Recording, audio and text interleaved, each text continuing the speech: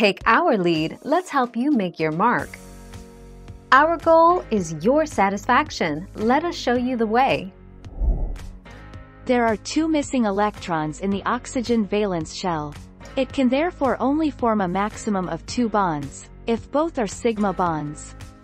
Oxygen is capable of forming 2 single bonds because on its outer shell it has 6 valence electrons. Therefore, to be stable, oxygen needs to gain 2 electrons.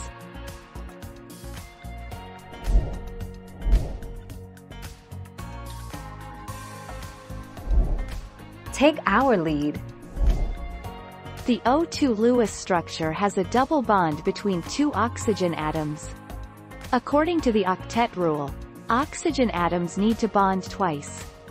The O2 molecule is diatomic, meaning that 2 atoms of the same element are connected in a pair.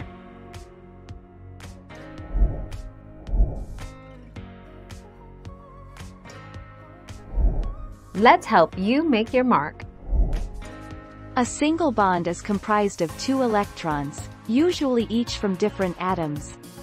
In the case of oxygen, it has 6 valence electrons, so is able to form 2 single bonds, leaving 4 non-bonding electrons.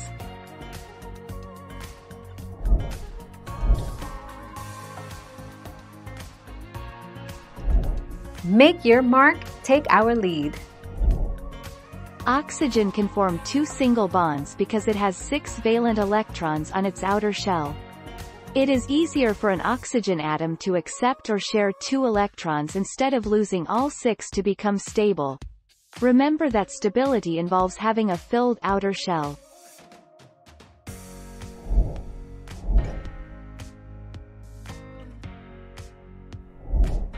Take our lead.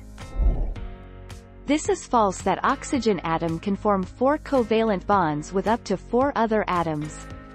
This can be explained as, a covalent bond is formed between 2 atoms by sharing their outermost electrons to acquire stability by the molecule.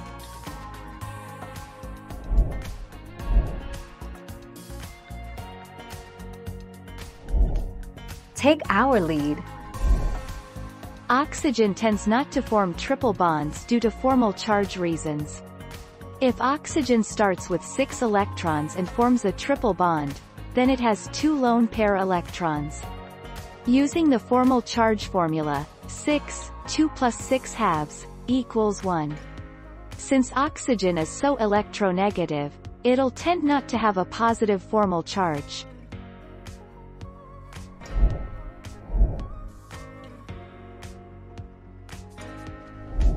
Make your mark, take our lead.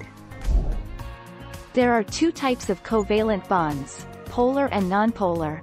Nonpolar covalent bonds form between 2 atoms of the same element or between different elements that share the electrons equally. For example, an oxygen atom can bond with another oxygen atom to fill their outer shells.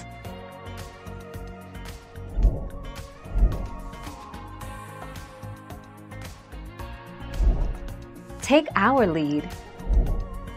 Normally, oxygen atoms have 2 bonds and 2 lone pairs. Usually, chlorine atoms have 1 bond and 3 lone pairs.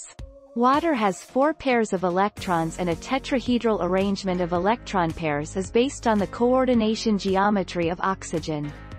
As only 2 bonded groups remain, 2 lone pairs exist. Thank you for watching. Please subscribe and hit the bell notification.